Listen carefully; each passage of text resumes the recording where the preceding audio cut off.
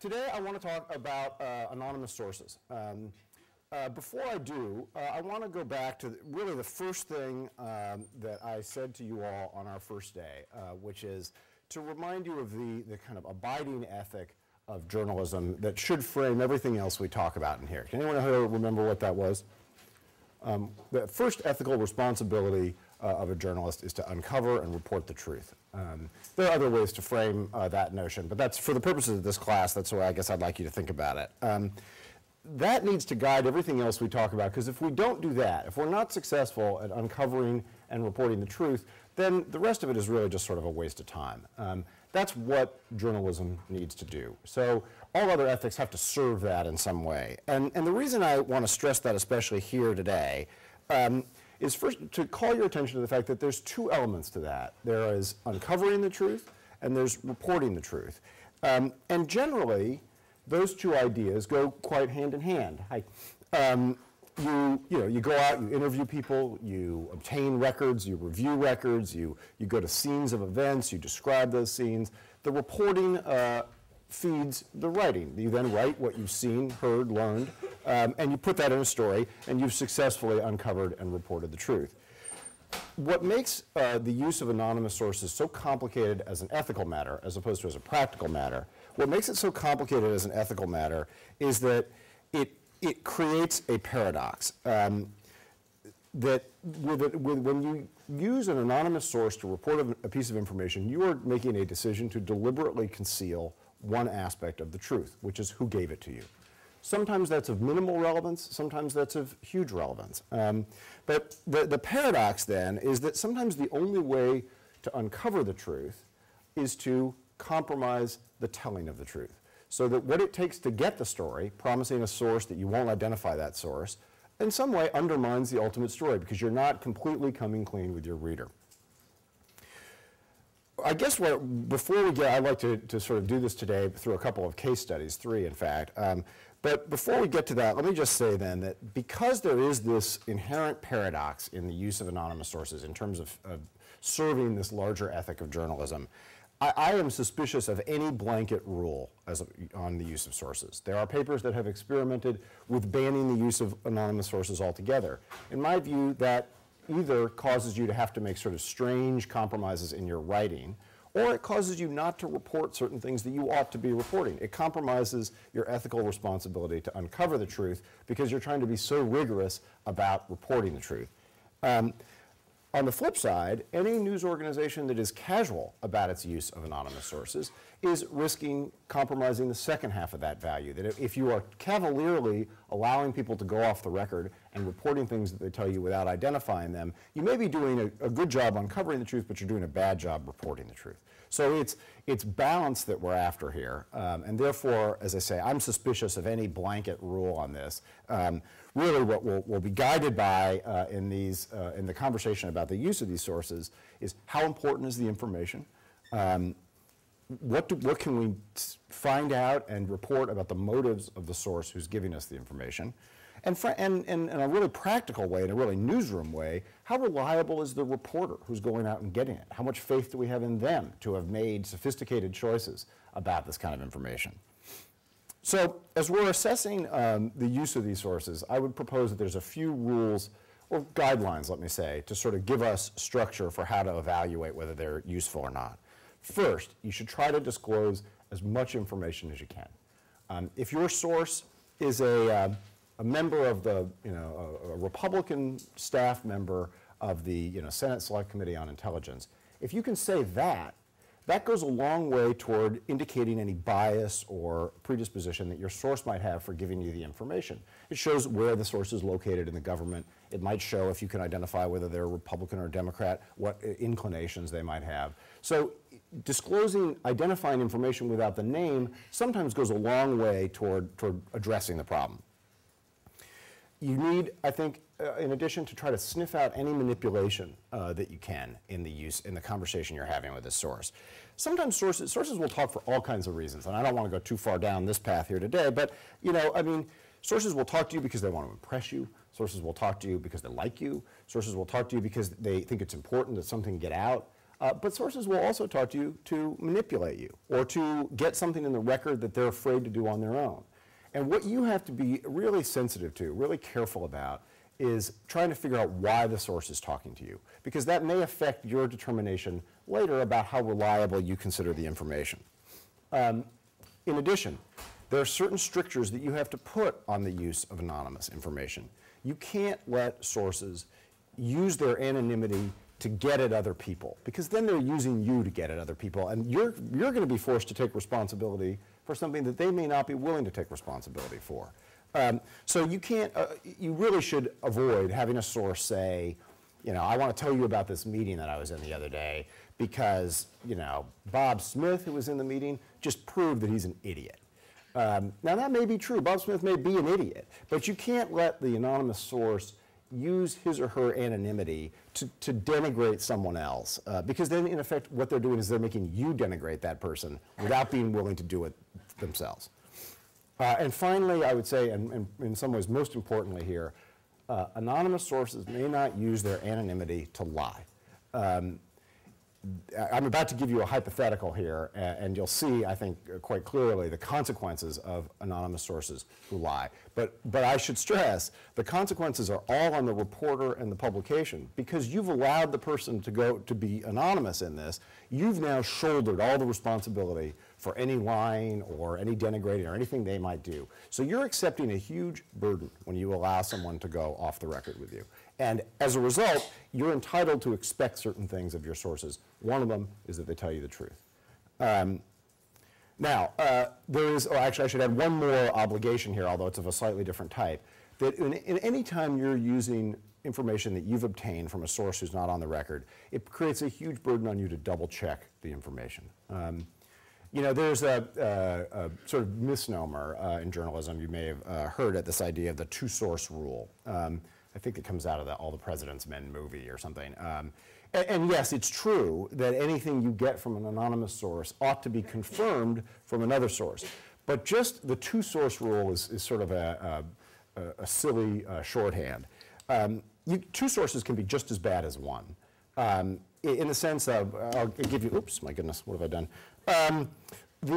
When I was covering the Simpson case, for instance, there were a lot of mistakes made by various news organizations in covering Simpson. I'm happy to say that LA Times wasn't one of them. But I don't know how some of those mistakes got made, but I have a guess, which is that sometimes you can fool yourself into thinking that, that you've got two sources that are sort of checking each other, when in fact you've just got two people who are talking to each other. If you talk to two police officers in the Simpson case, two detectives, say, in the robbery homicide division, you haven't talked to two sources. You've talked to one guy who agree on what they've seen. If you talk to, you know, in that case, you guys won't remember it, I remember it all too well, but if you talk to two members of Simpson's defense team, Johnny Cochran and Carl Douglas, say, you haven't talked to two sources. You've talked to two people who agree on their interpretation of the evidence. You've gotten you've validated information when you've talked to a prosecutor, a police officer, and a defense lawyer, or an investigator for the defense and an investigator for the police department, or whatever. But my point is that you need to talk to people who don't agree on the conclusion, but do agree on the fact that you're trying to report. Then you're on to something. I mean, then you've got some reasonable assurance that you're not just being strung along. You're not just being manipulated. Sorry, I'm going to do that again. My point there is obvious, I guess, which is to say that the number of sources is not what's important. The perspective that the sources have on the information is what's important. This is something, by the way, that when you're talking to sources, if you're in a working reporter capacity, this is something to be talking to your editor about all the time. Because once you promise a source anonymity, you've committed not just yourself to that, you've committed your news organization to it. You need to not be making these promises casually. All right, so let me start then, or let me move next to a hypothetical, and I'm going to turn it over to you all in a minute for your sense of this. So listen up. Okay, imagine you're a reporter and you cover the city council and you're wherever you're working. A member of the city council comes to you and says he's got a juicy story, but he will only tell you if you agree to go off the record. You agree. So now you've said, all right, I'm not going to use your name. The council member says that that day the city attorney has briefed members of this council's public safety committee or law enforcement committee, whatever it's called in the city, that leaders of the police department are under investigation by the FBI, that they are believed to have been skimming federal grant money or stealing money somehow from the department. The city attorney has told these council members that they're expecting indictments, that the mayor's office is aware of it, that they're trying to figure out whether to suspend these command officers or how to proceed while this investigation is underway. So you've got a hell of a set of facts now, or set of allegations anyway. And what's important is that they're not known just to this source, right? The source has now told you, the mayor's office knows about it, people in the police department know about it, people in the city attorney's office, obviously some council members know about it. So that gives you some sense of a roadmap of how to proceed, how to go to confirm this information. So you start calling around. Some of the command officers may or may not be aware of it. Some of them probably have lawyers. They may provide information. If there's a grand jury meeting, prosecutors will know about that. In any case, you can sort of create a template or an idea of where you need to head. So as the day goes on, you find a source at the FBI. And that source says, well, I'm not going to tell you anything on the record, but I can tell you that this is true. It is true that we've got an investigation ongoing. It is true that that's the allegation. And I'll confirm for you off the record that some of the names of the command officers that you've received are correct. So you go ahead, you write your story, you put it in the paper. This is a big story. It's on page 1 the next day. And, all hell breaks loose, as things tend to do when you write a story like that. And I should add, you've been careful in the story to report what's been told you, and you've attributed it to, quote, officials familiar with the investigation. Now that refers in this case at least to the council member and the FBI source. You may have gotten some other confirmation of bits and pieces elsewhere, but they go by that sort of general attribution. Okay, so the next day the story comes out. The city attorney, of course, is outraged. The city attorney has briefed council members in confidence, and now this information has come out, and it threatens to mess up his investigation. It threatens to sort of upset the whole apple cart. So he's pissed. So he calls a press conference, and he says that he's going to initiate a leak investigation to find out who told you this information. He doesn't deny that the story is true, by the way. In fact, the leak investigations generally are pursuant to something that is true. So you're, in a sense, the story itself is being confirmed for you, but the source now is at issue.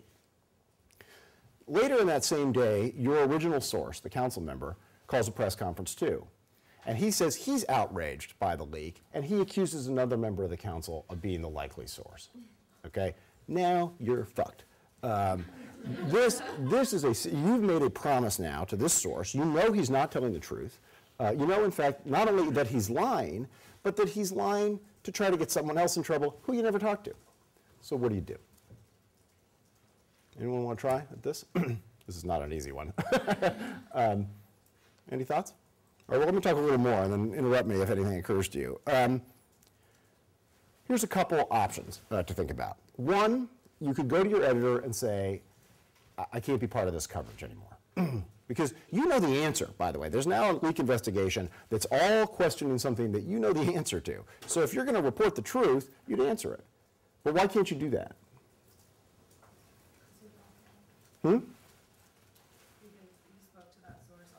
Right, and when you spoke to him off the record, if presumably that initial conversation you said, I won't give up your name to anyone, not only do you have an ethical obligation to protect it, you've made a contract with that person. If you give up his name now, he can sue you too. Because he's going to get in trouble. He's going to, it could cost him his position politically. A politician probably would have less leeway to go after you than if it had come from a staff member or something. But whoever your source is, in this case the councilman, you've made a deal and you can't get out of it. So you could recuse yourself from the coverage, but your paper is then going to run a story the next day saying that this council member accused someone else of doing it. And while the particular author of that story may not know the truth, other people at the paper, including you, are going to know. Yeah. Well, I'm just curious how far your spoken promise goes in the court law. Well, I mean, that would be an issue for a judge and a jury to decide. And as a practical matter, the chances of a council member suing you under these circumstances are probably low. But I don't want to do a whole new hypothetical, but imagine that this information had come, imagine it was about a pending business deal, and it had come from an employee of a company that was involved in the deal, and reporting this squashed the deal. So the employee then got fired. And the employee had talked to you because he felt the deal was unethical or something was wrong. He was trying to do the right thing. That person, who is a less public figure than this person, might well bring a lawsuit, and your agreement might well be held to be a binding verbal contract. And there will be real damages to that person. That person could lose a job, might never work again, and you might be on the hook for all of that. Yeah, remind me your name. Tom. Oh, you were back there last time, right? Yeah, I'm right. Okay. So it's legal to say that, because he's trying to blame it on someone else on the council, right? So isn't it legal just to keep saying, no, that wasn't the right person until they figure out that this guy's obviously... Right. It's funny you should mention that. I don't know the precise details of this, but many years ago there was a case involving an LA Times reporter, long before I was there, where I think it was in the Manson trial. In fact, it was in a very celebrated criminal trial in LA, where he reported a piece of information and then was asked who the source was. And he said, I wouldn't answer, but he said, well, I can tell you it's not him, though. I mean, I'm blurring out a lot of the detail because I forget it, but you can't you're not allowed to just sort of clear the people you want to clear and then say, I don't answer on anyone else. For the obvious reason that investigation ends in about 10 minutes, No, if you make an agreement not to say who the source is, you are implicitly making an agreement not to say who the source isn't, too. You're stuck with the whole thing, that you're not going to talk about it. There is, this again goes a little far afield, and we'll talk about it when we get to legal issues later in the course, but there is also a principle that you do not report information outside of your stories unless you're reporting it in your story. So you don't want to get into the business of telling people things that you didn't write about. And that it's called unpublished information, and this would fall in that category. Yes? Isn't it like libel or something for him to be saying, like, if it actually went to trial, because you're only protected the person who's basically saying by saying that you did it? Well, that's a good question, and that would be his issue. I mean, it could well be that the council member who was falsely accused of him, it would depend on how he said it, I guess, so I'm just going to get rid of this.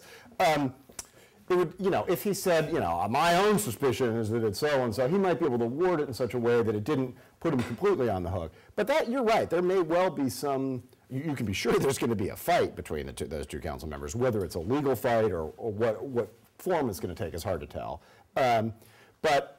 But you've got your own set of problems. He's now creating problems for himself, but you got your own, and I'm trying to focus on those. Okay, so if you then make what really is kind of your own only legal option here, which is to continue to protect the source, then what about the principles that we talked about at the outset here? You have a job to uncover and report the truth. You've done so in the first instance, right? Your story initially has succeeded in doing that. You've uncovered some interesting, important facts. You've reported them. Nobody is denying them. But you also made a decision to not disclose certain facts, which is to say the names of the council member and the FBI agent. And now, what do? And there is nothing, really, there is no way out. The reason I'm forgiving of people not knowing the answer to this is there's no real way out of this. You are on the hook now. Your paper can figure out ways to try to report around you, and you can try to do things to minimize the problem. But the fact that you entered into the original agreement with the source casually, where he said to you, if you'll recall my setup, he said to you, I'll only tell you if you let me do it off the record.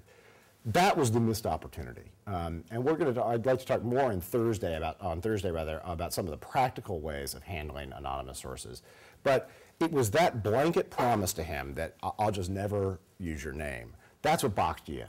If you had said to him, listen, I'll protect you, but I need something too. I need to be sure you're telling me the truth. And as long as you're telling me the truth, as long as you tell the truth, I'll stick with you. That might get you out of this problem. Because then you'd call him up after he had his press conference and say, you know what, screw you. I told you, you had to tell the truth. You're now lying. You know you're lying. Deal's off.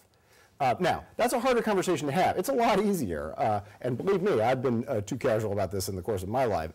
It is very easy when a source tells you, I have something great, to say, Well, I won't use your name. Go ahead, tell me. Because you want to know. I mean, you don't get this far in this business if you're not curious. I would say, and this has become more of an issue throughout the course of my career over the last 20 or 25 years, people are much more conscientious today about making that promise carefully. And the failure to do so in this hypothetical is what got this reporter, hypothetically one of us, into this trouble. All right, let me move on to a real case. That's one part of your reading, and maybe all of you have read it, maybe some of you haven't yet, but and that involves Judy Miller and the New York Times. This is a quite celebrated recent case of that bears on the issue of protecting anonymous sources. Very short version of this. Judy Miller, very controversial reporter for many years at the New York Times, has reported a lot of big, important stories over the years, and also has been highly criticized, most notably for her reporting on the existence of weapons of mass destruction in Iraq leading up to the war. Stories that were generated by sources in Washington, principally. She's famous for having a huge array of sources. Again, to not belabor all this, so let me the short version. She has at least two important conversations with Scooter Libby in the summer of 2003. Scooter Libby, as some of you will remember, was an aide to Dick Cheney, worked a prominent, important person in the vice president's office. Those conversations, which occurred on June 23rd and July 8th of 2003, Judy kept notes of. And there is a suggestion, it's a little unclear because her memory was a little hazy when it finally came time to talk about this, whether Libby specifically told her about this or not, but there were some notes of those conversations. And in essence, what the issue was is that, sort of to back up a little bit, there's a guy named Joe Wilson who had been an ambassador to Iraq temporarily and had served as an ambassador in Africa. Joe Wilson had, at the behest of the CIA, gone to Africa to conduct a sort of an investigation to determine whether the country of Niger or other African countries had been sought out by Iraq to buy material for nuclear weapons. Wilson went, reported back, and reported back very skeptically. He had real doubts about whether that had happened. Notwithstanding his skepticism, President Bush had said publicly, in fact in his State of the Union address, that there was evidence that Iraq had sought nuclear material from Africa. So Wilson, as a background source for a number of newspapers, raises real doubts about this, and there's a whole controversy about whether that passage, it's actually a 16-word statement within the State of the Union address, whether it was false or not. And if false, whether the president lied, or whether somebody lied to the president and he put it in. So there's a whole controversy brewing around this issue. When on July 6th of 2003, Wilson writes a piece in the New York Times. It's called What I Didn't Find.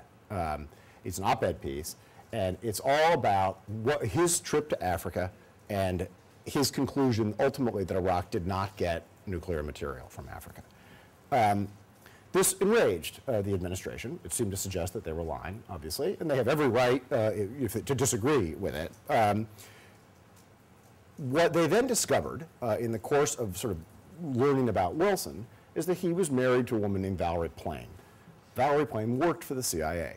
Now, whether she was an undercover operative or not is also a matter of some dispute. But in any case, she was not publicly known to work for the CIA, but the administration knew that she did. So they suggested, and Libby appears to have suggested to Judy Miller in these conversations in June and July, that she ought to look into Valerie Plame. Now, her notes are a little hazy on this, as I said. At one point, they use the name Valerie Flame. At another point, it's Valerie Wilson, presumably because she's married to Joe Wilson. She's not clear whether Libby used the words or not, but they show up in her notes at about the same part as her interviews with him. So here's the question then. For Libby, it's illegal to out a CIA agent. You can't intentionally put a CIA, for obvious reasons. You're a government official. You can't go around just revealing the identities of CIA agents who piss you off because you get them killed. Now, there's no evidence anyone tried to kill Valerie Plame, but it's clearly something that you don't want government officials doing when they're mad at people. So then there's an investigation into the question. CIA wanted an investigation to determine who outed its operative. The rub in this case, what makes this case so complicated, is that the offense, that whoever outed the CIA agent committed the offense in the conversation with the journalist. So that it's not a matter of a source saying something off the record about something that they saw or heard somewhere else. In my hypothetical, for instance, it's presumably not illegal for the council member to tell you or the reporter what was said in that council briefing. Here, the conversation with the journalist is the criminal offense. The defendant, the suspect, can plead the Fifth Amendment. You have every unshakable constitutional right not to incriminate yourself under questioning by the government. So, if you're Fitzgerald, Patrick Fitzgerald is the prosecutor who is appointed to look into this, there's two sources for it, right? There's the journalist and there's the suspect. If the suspect can say, I have a Fifth Amendment right not to talk to you, and the journalist can say, I have a First Amendment right not to talk to you, you're kind of done. Now, complicating this even further, a week after this second conversation that Judy Miller had with Scooter Libby, Robert Novak, sort of long-standing but slightly disreputable columnist, wrote a column in which he named her. He said, Valerie Plame, husband of Joe Wilson, CIA officer. Now, Judy Miller hasn't reported anything. But now, because Novak has reported it and the CIA wants this investigation, Fitzgerald now starts to poke around and figure out who talked to who. You know, as I say, it's the thing that makes this complicated is there's very few sources for him to go to find out who did it. Because the journalists have one set of protections, or argue one set of protections, and the suspects have another. At one point, there is an issue that's raised in this case that people have talked a lot about since, which is waivers. The idea was, what if everyone who is a potential source for this signed a waiver saying, it's okay with me if the reporters say what they know. So let's say you're working in the White House and you didn't talk to Miller, you didn't talk to Novak, you didn't talk to any of the people who are part of this case.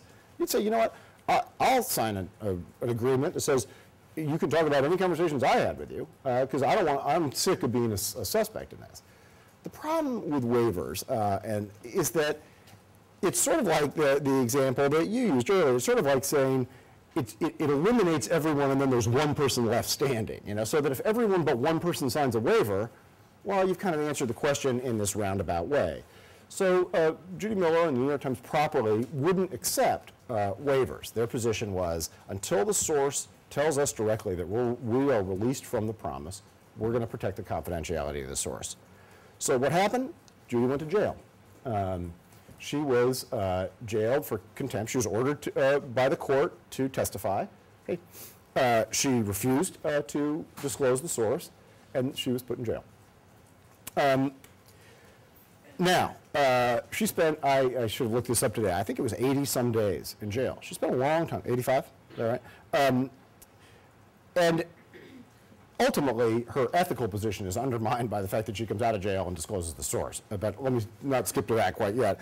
The case had huge reverberations on this issue, the issue of how far you can go to protect anonymous sources. For many years, reporters had been laboring under the position that the Constitution created a right not to disclose a source. The First Amendment is unequivocal in its language. Congress may make no law that abridges the freedom of the press or the freedom of speech, two issues which are both cited here. There was a decision in 1973, though, of the United States Supreme Court, it's called Brandsburg, that had the most vexing outcome. It was a 4-to-1 decision, which you can imagine how helpful that is. In essence, 5 members of the Supreme Court ruled that the reporter in this case, didn't have a right not to testify at a grand jury in a criminal case. So they ordered him to testify. So that would seem to stand for the proposition that there isn't an absolute right to protect a source.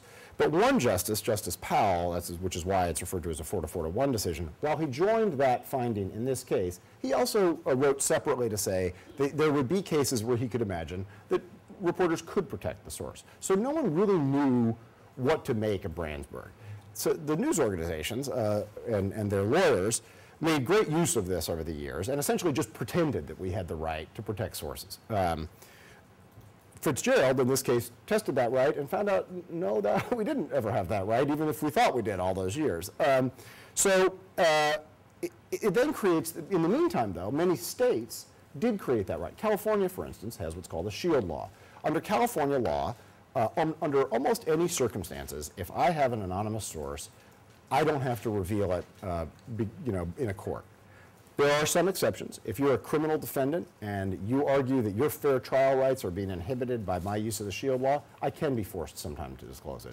But in California, anyway, there's a pretty solid set of protections. But what do you do if you're a reporter working in California and you can protect your source in a state proceeding, but not in a federal proceeding? Or if you're a reporter for the Los Angeles Times working in Washington, D.C., are you going to be covered by the California shield law, or are you going to be covered by the absence of a federal shield law? So it's created this great confusion, and in fact, even as I talk to you here today, Congress is debating whether to enact a federal shield law. If it did, it would then create some of the same protections that we enjoy in California, and it would create, I hope, some kind of clarity across these issues. In the meantime, though, here's the great irony of the Libby case, is that Scooter Libby, who was charged with obstruction of justice and with lying to investigators, was convicted of those counts, spent less time in jail than Judy Miller did for protecting his identity. President Bush commuted his sentence, so he never went to jail. Judy did. So, as an ethical matter, how do we get to a point where a reporter exercising an arguable privilege ends up doing more time than the guy who's the source of the investigation in the first place? One lesson there is that sources, particularly government sources, often have friends who will bail them out. Reporters don't. Reporters have good representation and have ways to defend themselves and have great constitutional protections in some cases, but Scooter Libby didn't go to jail because he had a friend who kept him out of jail. Judy Miller couldn't rely on that same kind of support. So one other thing to think about when you're dealing with sources is that you need to be clear for your own protection. Now, let's go back to the hypothetical earlier and apply it to this. Does anyone want to offer up an idea of what Judy could have said at the outset here that might have kept her out of this kind of trouble? Yeah. I'll protect your identity as long as it doesn't go to the point where I would be put in jail. I think there are a lot of First Amendment lawyers now who would counsel reporters to say just that. Let's be clear, I will protect you up to a point, but if I'm about to go to jail, I want you to come forward. Now, there's a risk, because the source might then say, well, screw it, because I got somebody from the Washington Post he'll go to jail for me, so I'll go tell him instead. So, you risk losing the story, but you would avoid, presumably, this problem. Anything else? Anyone else? Yeah. How about words that might infringe against the law should not be said, or... So you wouldn't have the conversation if the conversation would break the law? Yeah. It's a possibility. You would cut yourself, you would cut yourself off from certain stories there, too. But you certainly would avoid this particular trap.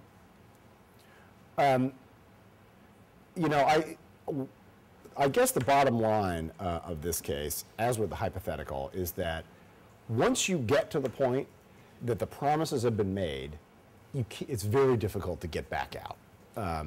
And so whatever you want to set as the parameters, remember, with a source, with an anonymous source, remember that you have to do them early because it gets more and more complicated to extricate yourself as one of these things goes forward. And the other thing, again, to remind you from the first, from the hypothetical, remember that you're speaking not just for yourself. This case, the Miller case, was incredibly embarrassing and difficult and expensive for the New York Times. And as I say, it ended up in this very sort of half-hearted conclusion where, in the end, after doing her 85 days in jail, Judy Miller comes back out, turns over her notes, and testifies. So the Times can neither take pride in having defended its source all the way to the end, nor can it be at least relieved that it got out early from this thing. It suffered both. it had to deal with a nationally celebrated test of a principle that it lost. Yeah. Didn't she only release his name after he gave her permission?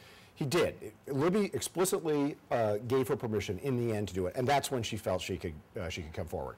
Now the question there, and that's you're absolutely right to mention that because that's an important piece of the narrative here. The question there, though, is under what circumstances does he have to do? I mean, in other words, is he being so pressured at the other end for fear that she might release it anyway, or by the issue of waivers, that in effect her promise is being eroded to him? But that will happen. And listen, the best thing, what I would have argued had I been in the Times newsroom when they were debating this is, if rather than having him release her from her promise, if he wants to be identified as the source, have him identify himself as the source. And let's get it over with that way. Because he clearly always has the right, the source always has the right to come clean and say what he or she said. If Libby had done that, and then Miller had been released, that would have solved the problem and cleared the New York Times of sort of any complicity in having to turn over a source. I'm sure that conversation happened. Why that didn't occur, I don't know. Yeah. If Judith Miller had never turned over the source, or like Libby had never given her permission, do you think she would have gone back to jail or stayed in jail? Probably. Now, then it just sort of becomes a game of chicken, you know. I mean, who can wait longer? I have to say, Fitzgerald did not strike me as the kind of guy who would give up easily. So I suspect it could have been a long haul. And I don't want to in any way minimize how painful or difficult that would have been. That's a hard thing. Now, that said, there were other reporters being questioned too. And I haven't gotten into it here because it sort of goes beyond our case study, but Matt Cooper at Time Magazine had a whole different problem, which is that he had notes that he wanted to protect, but Time Magazine asserted that they owned the notes, so they took them from him and turned them over anyway. When we get on Thursday, when we talk about sort of practical things you can do to protect sources, one of the things we'll talk about, one of the things I would suggest is that if you are in these kinds of situations, among the entities not to trust is your employer, which is a really awkward situation because your employer is undoubtedly paying for your lawyer, undoubtedly having to deal with the hassle on it and the publicity and everything else.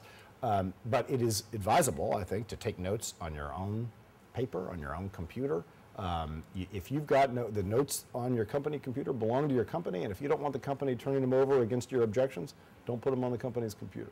Now this is awkward stuff, and you don't want to be in that kind of fight with your employer at the same time that you're in a fight with a U.S. attorney.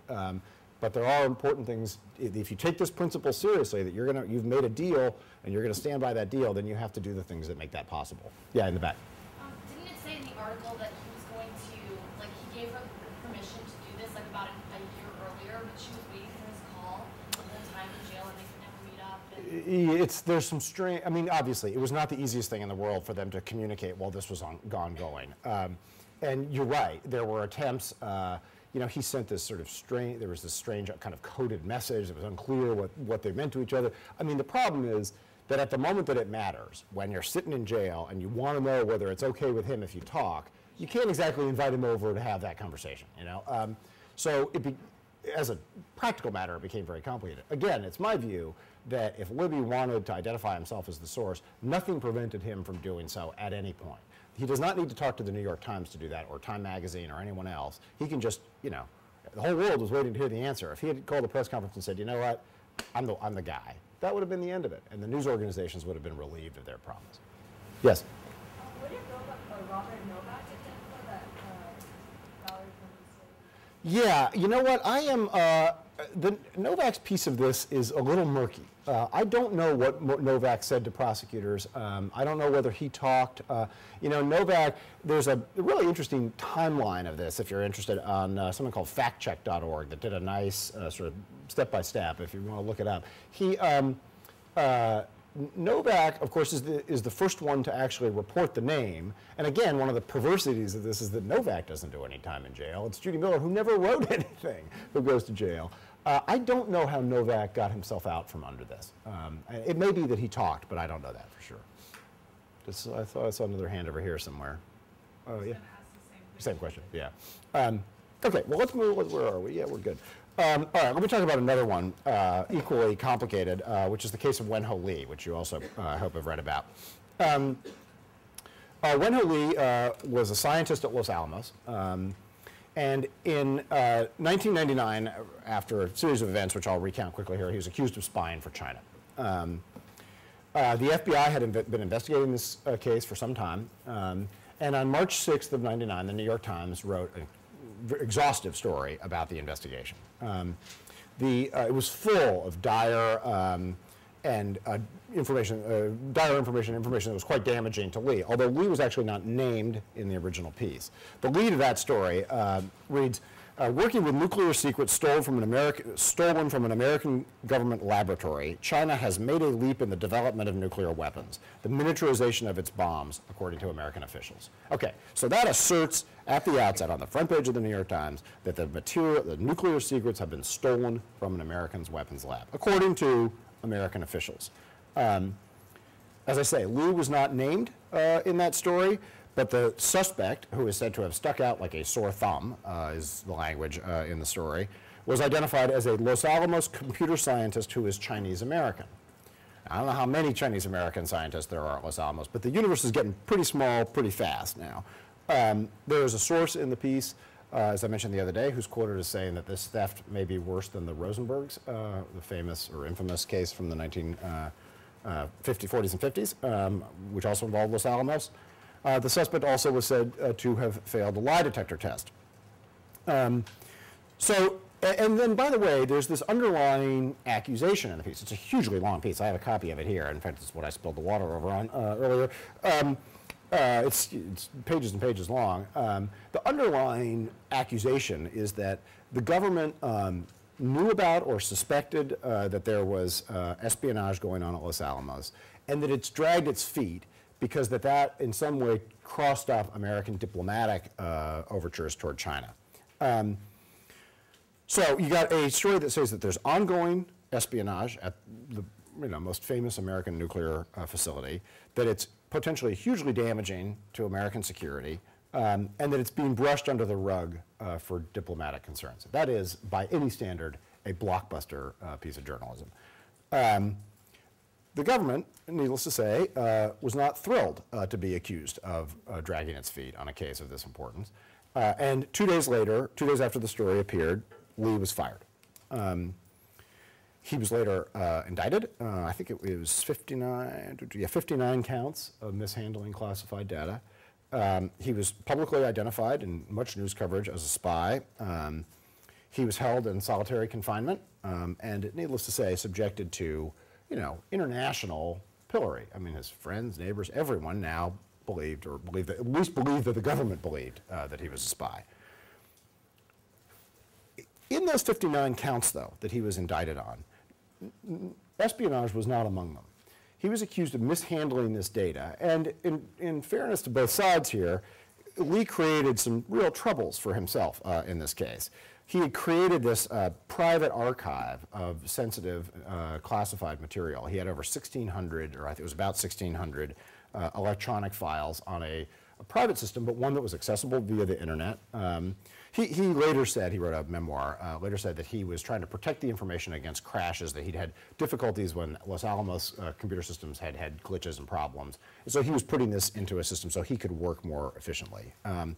But it was at best foolish of him to be handling data in such a careless way. Still, set all that aside, whether he was foolish or careless or stupid or whatever to handle the data as he did, the government never even charged him with espionage. And by this point, everyone who paid attention to this case assumed that there was a spy at Los Alamos. So, case goes on. Lee is, as I say, indicted on these 59 counts. He contests them. He's held in solitary confinement while these proceedings go back and forth. Ultimately, the government allows him to plead to one count of mishandling data, and his entire sentence is the time he's already served in solitary. So one morning, Wenho Lee is a threat to American national security, and the next day he's free. He's free today. He went, in fact, I read in one of the reviews that he went fishing the next day. So one day he's in prison, and the next day he's fishing. I guess it's obvious that Lee has every right to be pretty upset with the United States government. But what about the press in this?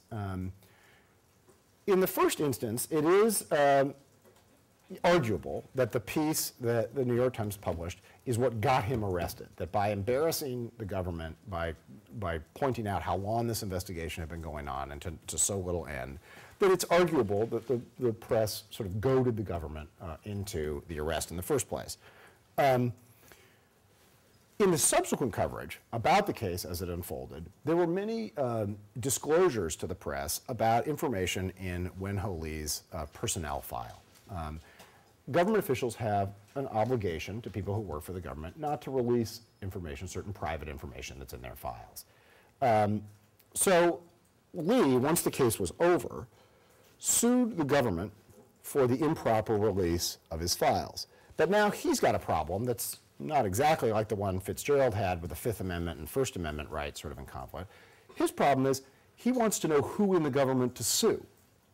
Because the whole government didn't release his personnel file. There's some official somewhere, or officials, could be more than one person. I'm happy to say that, I don't know. He doesn't sue the news organizations for libeling him because it's true. I mean, this report, while in certain ways, I think, hyperbolic. I think it overstated, in some ways, the case against him. And there's some language that the New York Times certainly regrets about this piece. But the underlying notion that there was an ongoing, long-standing investigation of espionage a Los Alamos is true. The question is whether the investigation was finding anything real or whether it was just misguided. So Lee doesn't sue the New York Times for libeling him. He sues the government for disclosing things about him. And although the New York Times wrote the initial story, many other organizations followed up, including the Los Angeles Times, followed up with their own reporting about this case. So the disclosures occurred not just, the disclosures that he then objects to from his personnel file don't occur just to the New York Times, but they go to the Los Angeles Times, the Wall Street Journal, and I think 2 or 3 other news organizations. So he sues the government and then says in the course of those proceedings, I want the journalists to be compelled to tell me who told them this information from my file. So now you've got the news organizations are not themselves being sued, but a judge is now considering whether for his suit to be effectively carried forward, whether the news organizations have to give up the source so that he can then proceed with his case against the government. Same basic situation now arises. The reporters say, no, we talked to this person or people, again, I don't know who, off the record. Our deal is that we will not disclose the source. Presumably, disclosing the source would be a violation of that understanding, contract, and presumably that source would be hurt by the disclosure of that. So they say, no, we're not telling you. The judge takes up the matter, rules against the news organizations, says I'll start imposing fines, and it's not out of the question that I'll start putting people in jail. You know, the question then at this point is how is Lee, assuming that there's no ethical problem with him proceeding with a case against the government if in fact there's been a violation of his rights, how is he supposed to proceed with that if the journalists stand by their ethical obligation? And let me just pause on this for a moment because it raises a really interesting question if he's innocent. The news organizations have now been complicit in making him seem guilty, not because they reported something incorrect, but because they relied on a source who may have been wrong. And what are the implications? To make this even worse, and again, I don't know the underlying facts, but what if the source did it to him on purpose? What if the source intentionally made him look guilty for whatever reason, lied to the news organizations, and defamed Wen-Ho Lee? What then is the ethical responsibility of a journalist in the middle of that situation? And again, I want to stress, I don't have any reason to believe that the source did do this in this case deliberately, but just in terms of testing these principles, what do you do? Any ideas? Would anyone argue that if again, hypothetically, if you came to the conclusion that the source had deliberately defamed Lee, that you would be entitled to reveal the name of the source? Yeah, go ahead. I think you'd have to make an agreement, like as was suggested by the other thing, that I'll protect you as long as you promise to tell the truth and the truth. That certainly, well, in this case though, it's an interesting point in this case. If you had made if your deal with the source at the outset had been, I will tell you just that, I will protect your identity as long as I'm confident you're telling the truth. I don't know that you would have ever gotten to a disclosure point in this case, because as I say, I have no information that suggests that the source, I mean, if all the source then did is give you information about his personnel background, and that information is true, and presumably it is true, that information, the source may not have done anything to violate that agreement. You're right that to answer the hypothetical that I then posed out of it, if you came to the conclusion, however you came to it, if you came to the conclusion that the source was now using that anonymity to lie, then if you'd made that deal at the outset, presumably it would give you an out. Don't know if that occurred here. I have no reason to think it did. Yes, go ahead. Is it possible to actually ask the source that he or she should actually provide some evidence or proof that he is telling the truth? It is, and it's desirable too. I think that's a good way to help protect against some of this. One thing that, there are different kinds of anonymous sources, and maybe I should have said this at the outset, though it's sort of implicit. Some sources provide oral details. Others provide material. I had a case in my own reporting life when I covered the police department. Willie Williams was then the chief, and he had taken some trips to Las Vegas, and the question was whether he had gotten freebies from Las Vegas casinos, which is something the police department discourages police chiefs from doing. And then he was questioned about it by the police commission, and the allegation was that he lied in response. There was a long investigation. This was a very celebrated case at the time. Ultimately, I had a source or sources, to this day I can't tell you, and wouldn't even if I could, who provided me with the investigative packet that included the initial allegations, it included his written response, it included some other material, I'm forgetting all of it, it's a long time ago now, but, and there was a leak investigation and I declined to cooperate, and ultimately the fun part of this is that then the leak investigation was transmitted to the city council and it leaked the same day. So it's hard to keep this stuff secret. But my point there being, I didn't rely on sources who were describing something. I relied on sources who provided written material. Then there's a second obligation once you get it, which is to confirm that it's real. Because there's this issue with Dan Rather a couple summers ago where he had what appear to have been forged records regarding President Bush's National Guard service. So just having documents doesn't make something true. This is especially true, by the way, if people provide emails. Extremely easy to fabricate emails. So the obligation on a reporter who gets written material is to confirm that it is what it purports to be. But a nice thing about written material as opposed to just an oral representation is that you have something to go on. The source, you're no longer as dependent on the source's biases or a source might describe a meeting for you and might not have heard things. Maybe he's out of the room for part of it. So you're always limited if you don't have underlying material, and that's one thing that you can definitely do and should do when you have source material is to try to validate it, verify it rather with written material. Yes? How do you confirm that information, like that substantial information, is actually correct without disclosing the person's name? Like, how do you go about doing that? Excellent question. Depends on the case.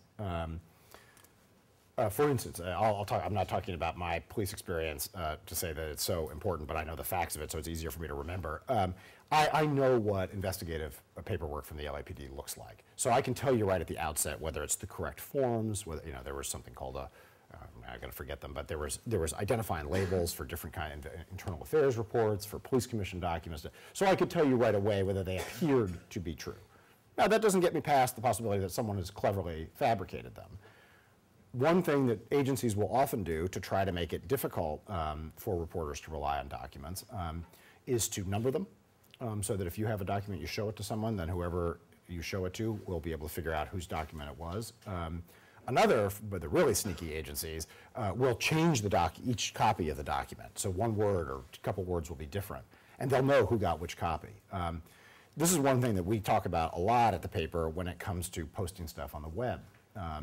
It's very tempting if you're doing an investigative report to put all your investigative material on the web because it proves we didn't make this up, this is what it relies on. But if someone has engaged in that kind of practice of changing words or numbering or something, sometimes putting the material up will expose the source.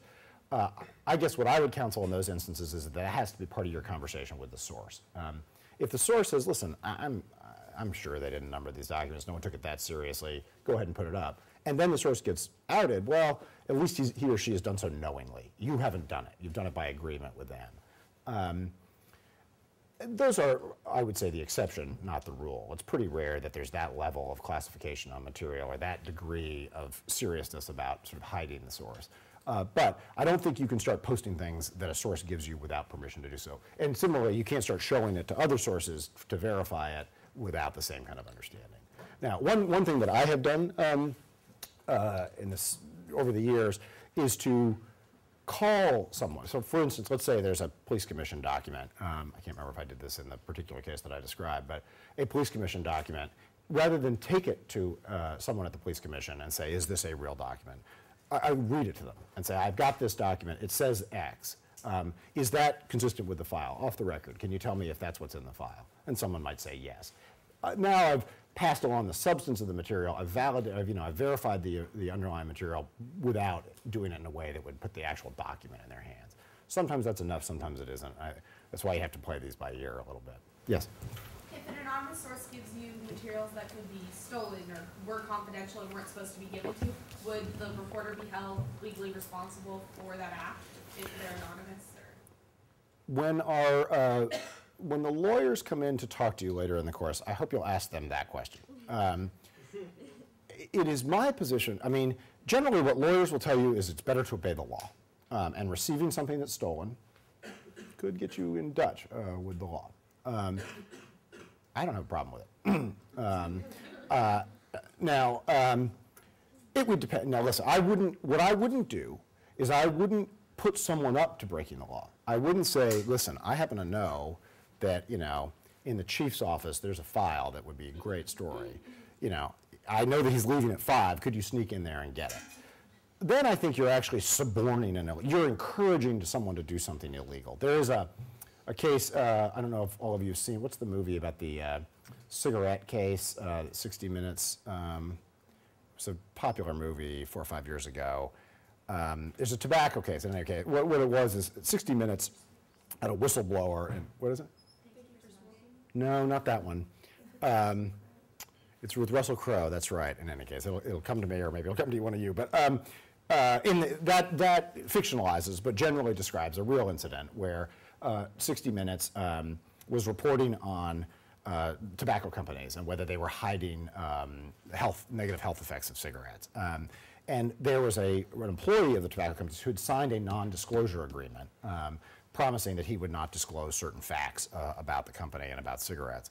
60 Minutes flew him to New York, and I think they put him up in a nice hotel, and they didn't pay him, but they did certain things that were sort of attractive. And the question was, did that induce him to violate his contractual agreement with Phil, I think it was Phil Morris, one of the cigarette companies. So that issue was very much in play, is sort of how much can they go to get him to break an agreement or break the law.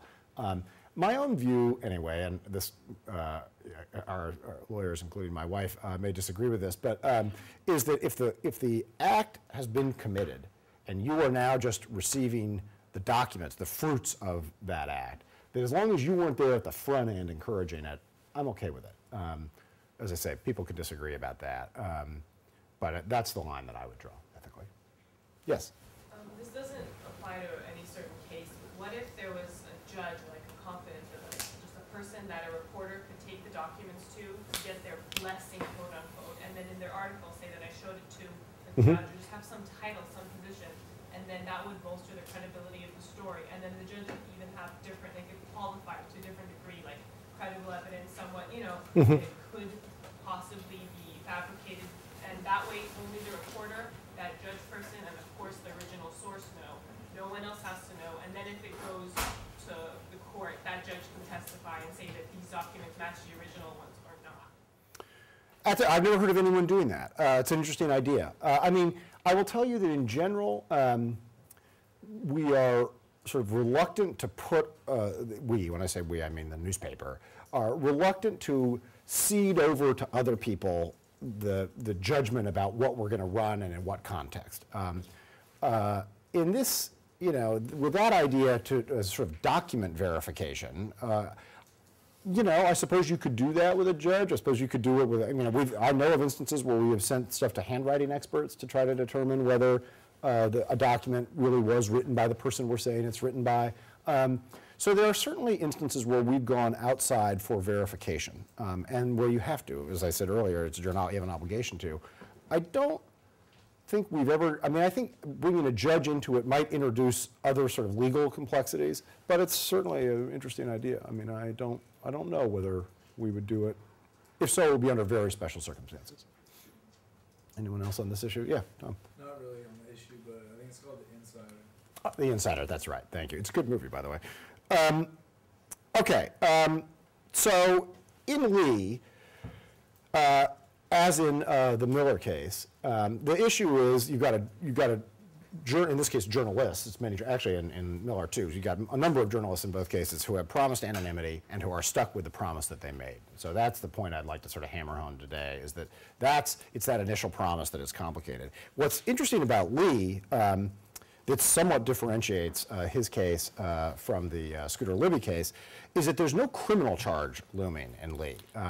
This is all about money, money and reputation. So there's not the issue of that we described earlier, where the crime, that there's this sort of First Amendment complication to it. Plus the stakes are somewhat lower. We're talking about money as opposed to someone going to prison. Let me just tell you what the end of the Lee story is that the case against the government, was stuck by the refusal of the journalists to disclose the names. So what ensued was an extremely complicated negotiation between the news organizations, the government, and Lee to settle the case. And what ended up happening, I forget the exact dollar amount, but the government paid half the settlement and the news organizations split the other half. So Lee got his money. He got the vindication that goes with being paid, and the news organizations were able to protect their sources. Now, that was a controversial resolution in some quarters, because I think some folks felt that the news organizations should sort of just hold out forever and refuse to pay him. The fact is, it was also costly. It was going to go on a long time. These are expensive proceedings. And so it was a practical solution that preserved the ultimate principle, which is that the journalist didn't have to turn over the name. Is it appetizing that it also meant that the news organizations had to chip into the kitty? Well, maybe not. But in some instances, you have to make tough choices. And I guess in my view, in this instance, we ended up with sort of the best that we could have, which is to say that we protected what really mattered to the news organizations, which is that we not be in the business of ratting out sources. Just to conclude, let me just say that all of these cases turn, and I'm to some degree repeating myself now, but on the idea that you can make in a casual, careless moment, you can tell someone, you tell me what you got and I will not tell a soul, and then you are really stuck if you do it. So it's that moment that has to be really handled carefully. And it's worth thinking about, if you ever find yourself in a comparable moment, what you could say that would protect you against some of the problems that we've talked about here today that arose. Yeah, these are very celebrated cases, but they also, this kind of thing happens quite routinely. And, you can end up I can't count for you the number of conversations, that I have had in bars with police officers where someone has said, I heard something great today, just don't use my name. And I've said, okay. And I'm lucky that has not stung me, but it's the easiest thing in the world to say, I'll protect you in the moment, and then not realizing that you've put yourself, a news organization, your colleagues all on the hook for something that could play out in very hard to predict ways. On Thursday, I'd like to talk about ways that we can sort of anticipate those conversations, avoid them, and also a little bit more about the kind of general ethics in this area. Let me remind you, chapters 7 and 9 from the textbook. Anyone who hasn't done the readings on Miller and Lee, please do. I'm going to have some stuff to hand out to you on Thursday for next week. Next week we're going to talk about precision in writing and how it can create or get you out of ethics issues. And so I want to have some material for you after that. Anyway, thank you all. Enjoy your week.